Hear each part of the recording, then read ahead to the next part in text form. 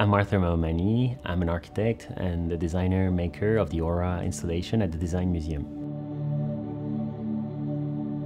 Aurora is an installation that is part of the Design Museum's Waystage exhibition, and we worked on this in collaboration with Dassault Systèmes studio.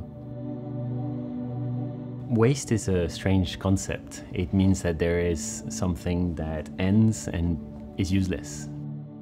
Aurora is using bioplastic made from fermented sugar. It's called PLA. It's about 80% more efficient than petroleum-based plastic. We're trying to show the full life cycle of materials from where they come from to where they go.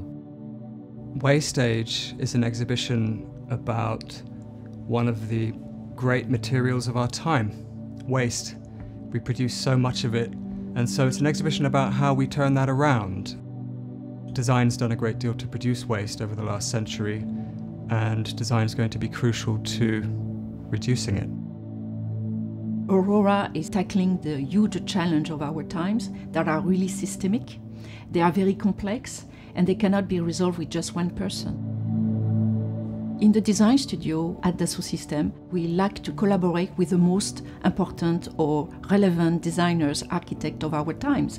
And the Design for Life is a program we offer to any architect designers to collaborate with any expertise.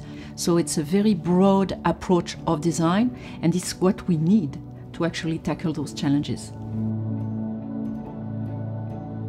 In the climate change discourse, there's a lot of blaming, there's a lot of finger pointing, and I think art, beauty, collaboration, education will help have a different impact, something that is more empowering. And so we're trying to bring circular design back in the sense that our waste becomes the beginning of something else.